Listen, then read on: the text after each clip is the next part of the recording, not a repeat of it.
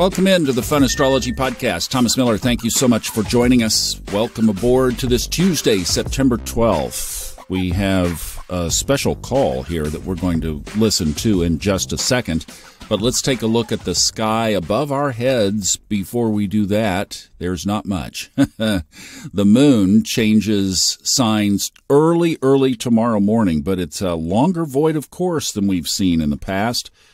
It begins at 11:05 this morning in Leo. It's over 14 hours long, and the moon enters Virgo tomorrow morning early at 1:18 a.m. Those times are always Eastern. You know, as part of these readings that I'm doing now, we are taking horary questions, but one of the considerations before judgment in horary astrology is that the moon cannot be void of course. So don't be picking up any horary questions this afternoon. It won't do you any good.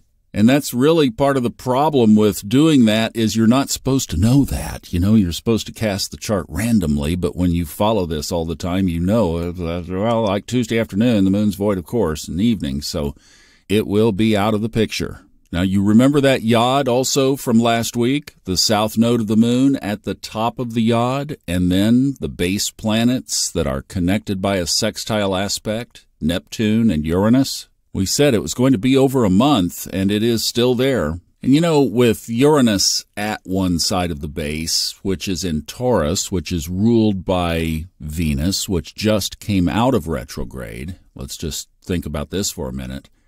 And then the other side of the base is Neptune in Pisces, which, of course, Neptune is in the sign that it rules, but also Pisces in ancient astrology before Neptune came along was ruled by Jupiter.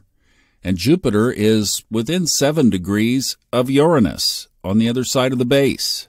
Jupiter expands. We had Level Up on Sunday night, and so many people still talking about some of the things that have been going around while this Mercury retrograde period has been in effect, of particularly frauds and scams and things like that. Other life changes coming up under these aspects. And there's that Jupiter, there's that expansion of the unusual, the unexpected. The sure didn't see that coming.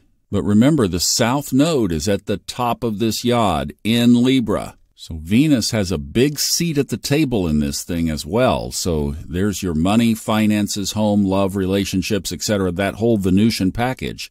Also, what is important to you, and because Uranus is in Taurus, we have the money component as well. So that is definitely a hyperactive yod, especially relating to cleaning out our closets, cleaning out our karma, and sometimes with some major disruption. Okay, now let's pivot. You remember last week we talked about Burning Man?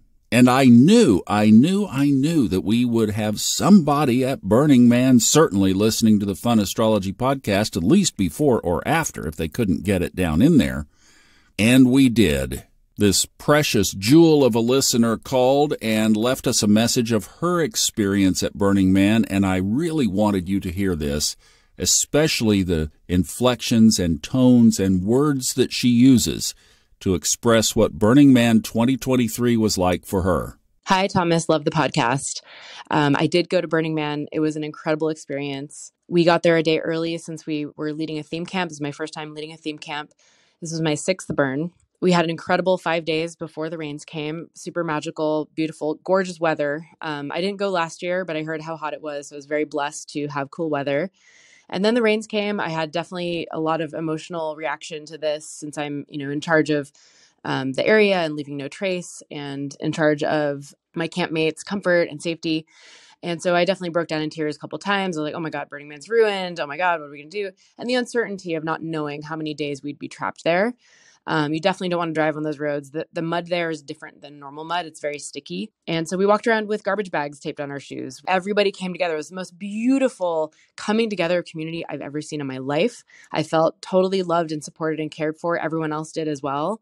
And, if you had something, you gave it. If you needed something, you asked for it. And it was beautiful. So we got to stay a couple extra days. The man burned on Monday, on Labor Day, magical. And then we were able to leave on Tuesday. So it was amazing. I feel like the media blew it out of proportion, but that's to be expected. Anyway, just wanted to let you know my perspective. Bless. Oh, thank you so much for that report. And I so appreciate you calling because I knew that this was out there, that there were people there who were on their highest timeline, regardless of the circumstances. If you remember, when Burning Man began, the sun was opposite Saturn. Mars was at 29 degrees Virgo. There were just signatures of challenge built into the natal chart, if you will, of the Burning Man experience for this year. Well, that was certainly fulfilled, but her comments remind me so much of Paramhansa Yogananda's comment, "You give me the most inauspicious time in the sky to start something, and I will start it, and it will be a success." And this is a man that, no question, picked the time of his soul's transition. Man, that is high timeline, powerful living. Well, thank you so much for that report. I was just thrilled to hear that come in over the weekend. All right, you guys have a wonderful Tuesday. I love you, and I will see you back tomorrow for Hump Day.